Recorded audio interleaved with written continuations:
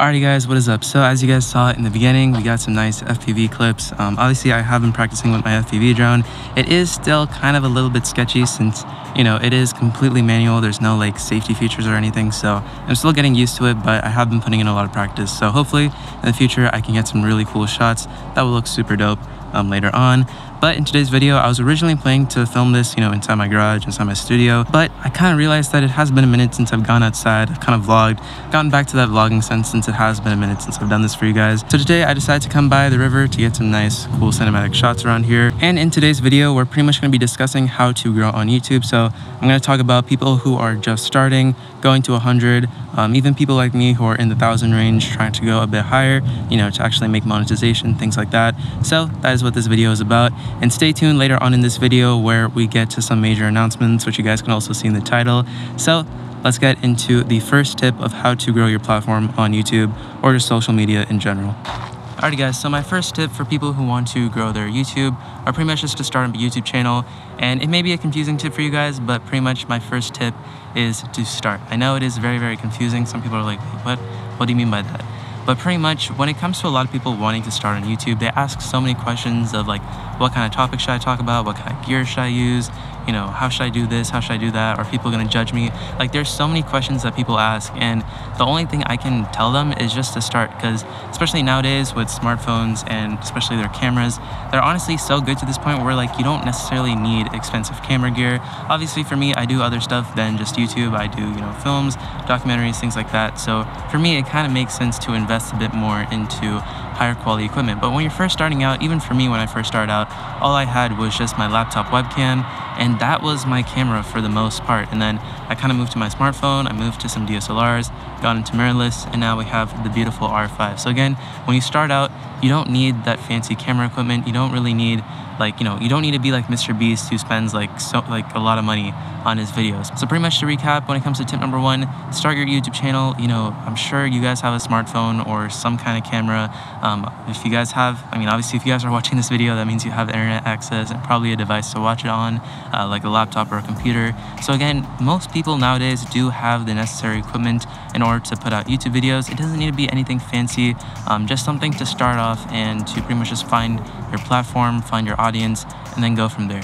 Alright guys, so now for tip number two, pretty much you want to find your niche. You want to find something that you're passionate about. So when it comes to this tip, I always recommend people who are starting out their YouTube channel or trying to figure out exactly what they want to make videos of is try to find at least 3 things that you're super passionate about. Like it can be cooking, tech, camera, like whatever it is. Like try to find 3 things that you're extremely passionate about and then start making videos on that. Like I've seen a lot of people like getting into like their daily life or doing lifestyle videos, makeup tutorials, things like that, and they start off from there, and then there's people that find them that have similar interests or similar passions, and you know, you guys can build that community, build that audience. And even when it came to me starting out my YouTube channel, like literally I had 0 plans for how I wanted to go.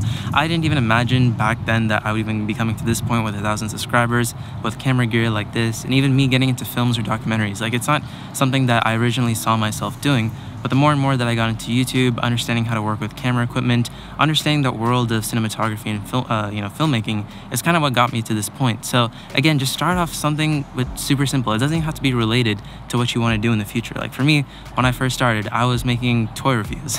Like that was literally my very first video. It was me doing a toy review and then me making something out of Legos. And you know, and then obviously I started to get a little bit into tech, and it is okay to have, you know, influencers kind of give you some ideas of where to start off. Like obviously for me, Unbox Therapy and Marquez were huge inspirations for me to start getting into tech. Obviously, since one, I already do like tech, I'm super passionate about it, and obviously, you know, I could share my knowledge and, you know, do some reviews of products that people may be interested in. So that's kind of how I got into tech. And then when it came to vlogs and things like that, obviously I did have, you know, influencers inspire me, such as Casey Neistat, Logan Paul, in order to get me into vlogging, kind of get a little bit out of my comfort zone. But obviously when you first start out, you will feel like you are getting out of your comfort zone, especially if you're not used to being in front of the camera, talking, things like that. But trust me, the more and more you do it, the more you kind of pursue going towards it. That way you will feel a lot more comfortable stepping out of your comfort zone and kind of finding something new that you're interested in. So for tip number 3, it kind of comes into how much time you want to put in when it comes to viewing your analytics and monetization. Now, when I gained my first 1,000 subscribers, that's when I start to find myself wanting to go more into the analytics, see how many views I'm getting per video, kind of like CPM, things like that, where, you know, it comes with monetization. But the more and more you find yourself going to that, it can be a little bit demotivating sometimes. And when you see like previous videos doing really, really well, and when you put out a new video and you see that it doesn't get as many views as your older ones, you're gonna feel a little bit demotivated. You're gonna be like, oh, like just the video just didn't turn out as well as I was hoping it to be. You know, maybe it's gonna like make me stop and pursue something else. But trust me, don't let that thing get you down. And I only just recommend to check your analytics like very, very few times. Obviously, I know if you do have a lot more subscribers, like things like in like 10,000s, 100,000s, millions, obviously it is something you're gonna have to check pretty consistently, because, you know, most likely YouTube is your livelihood and that's how you're making most of your money. And guys, I'm also gonna do tip number 4 here as well, since the sun isn't hitting me as hard as, you know, the other spots. But pretty much tip number 4 is to create good thumbnails. Now trust me, thumbnails is what is going to get you the views at the end of the day. Obviously you guys remember back in like 2016, 2017, that's when clickbait became extremely popular, and how a lot of YouTubers gained a lot more subscribers and a lot more attention was because of clickbaity titles, clickbaity thumbnails, something that's going to attract the audience. So definitely spend your time learning how to take good photos, good thumbnails, something that will attract someone else's attention to come to your videos. Now obviously I know it's not necessarily like the most fair tip to give, but especially in this day and age with so many YouTubers coming in and pretty much just putting all of these clickbaity titles, you know, you kind of have to play along with the algorithm, play along with the system, and that is one way how you can get your channel to be noticed by a lot more viewers and hopefully gain more subscribers out of it. So one thing is to make good thumbnails that will attract audiences to want to watch your content. And also, before we get into the final tip that is extremely important for you guys to hear, I'm gonna kind of give like a little tip, like that's a 4.5 that would be good for you guys to know, is to make sure that you are active with your community. That is something that is extremely important. So, you know, make sure that you are active with them. Be active in the comments, obviously, with people commenting, you know, saying that like, oh, I like your videos, or, you know, if you're doing maybe like a tech review, for example, and they have a question about, you know, what you're doing with that tech, then go ahead and answer that question. But if you're someone who's just starting out and you are getting about like, you know, 5 to 10 comments per video, something like that, or even less, definitely be active with them and try to gain their attention and just try to make them to be your friends. Honestly, like that's one thing that will definitely help you out in the long run, is try to build a relationship, try to build a friendship with your viewers, so that way not only do they stay, but also they can get other people to come and view your content as well. So definitely be active with your community, be active with the people that comment in your videos, and I guarantee you that it will help you out in the long run. And guys, when it comes to the final tip of how to grow your platform on YouTube, it's pretty much just to make content that what you feel comfortable with. Don't feel too pressured by your audience, or, you know, if they say, oh, your video sucks, we don't really like what you're doing.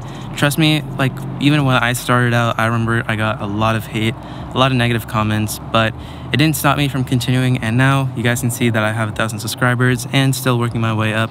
I'm really hoping that I can try to hit 2,000 by hopefully the end of this year, maybe next, see what happens with that. But yeah, so definitely when you're starting out, it is normal to get negative hate, you know, things like that, because you are starting something out new. It's different for people. They're trying to adjust to, you know, the new thing that you're doing. But what's important is that you stick with it, continue to do what you want to do, and don't feel pressured by them of, you know, them giving you ideas of stuff that you're not comfortable with.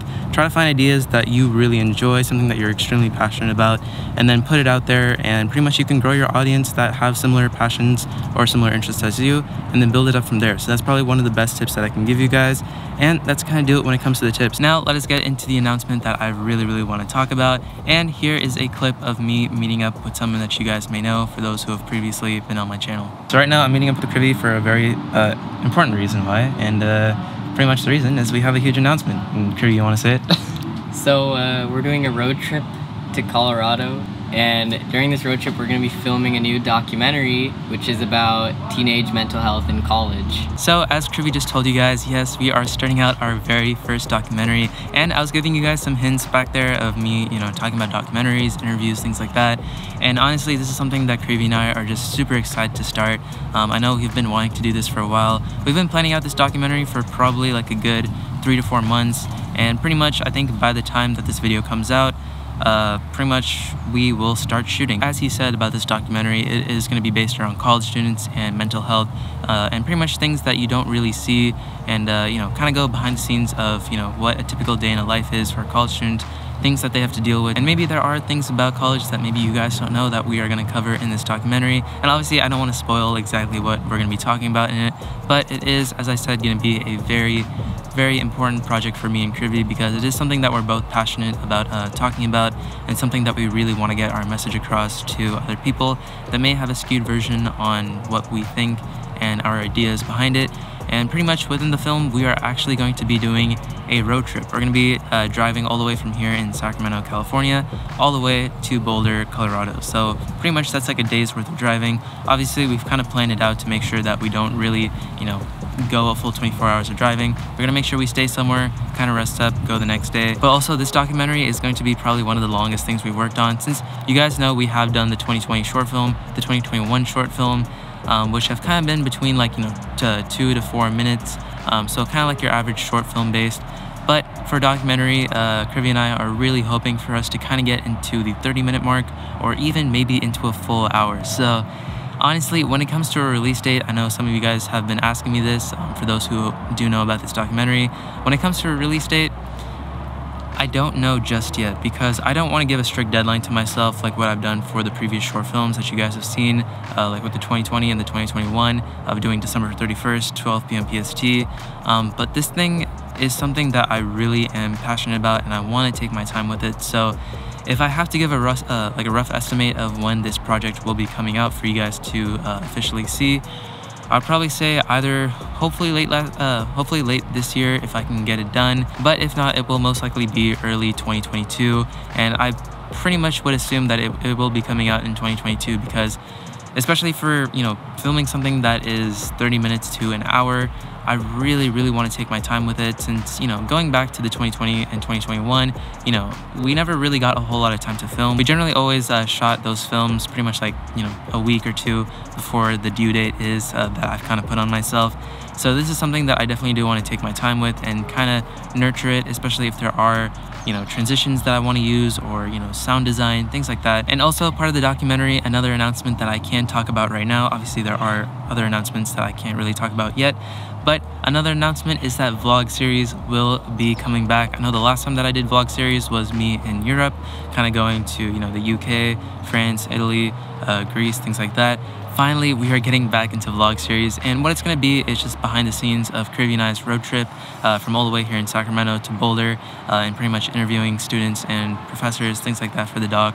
So I hope you guys are super interested into that. And when it comes to the vlog series, we are partnering up with a company that I'm extremely passionate about, and I do love their products. And you guys probably have seen me use their products before, but you guys will be shocked to know what company we've partnered up with. I'm super excited to get them in on this project, and just so thankful for them for helping us out in this trip. So again, so many things that I want to talk about right now, but again, we have to wait when it comes to the filming process. And also, even besides the documentary and the vlog series, there is another big announcement that I do want to make.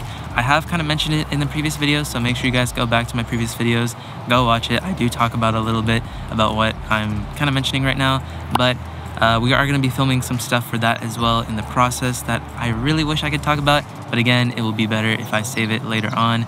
So again, there's just so much stuff that is coming out, and again, huge announcements, and I'm so happy to be working with Krivi, so happy to be working with a company that is helping us out in this documentary and behind the scenes. And yeah, again, I just hope you guys are here with us for the ride. But it's just incredible to see that Krivi and I have gone from just like small short films all the way going into working on our very first documentary. So I'm so excited to take you guys on the ride. Literally, we're not taking a flight, we're gonna be driving. It's gonna be a long drive, yeah, it's gonna be a lot in the process, but as you guys can tell by my reaction, I am super excited and want you guys to be a part of the process. So thank you guys for watching. If you guys have anything you guys want to talk about when it comes to the documentary, again, even when it comes to the tips that I mentioned, and I know the sun is fading fast right now, let me just kind of brighten this up for you guys. But if there is anything that you guys want to talk about with me when it comes to pretty much growing your platform on YouTube, or obviously when it comes to the stock, if you are a college student wanting to help out, definitely let me know. I'm always listening to your guys' feedback. And that is going to do for us on this video. So make sure you guys like, comment, and subscribe. And honestly, from the bottom of my heart, thank you so much for being with me on this ride. I know it's going to be getting wilder and crazier, but again, so many things coming out in the future that I'm just so pumped for you guys to see.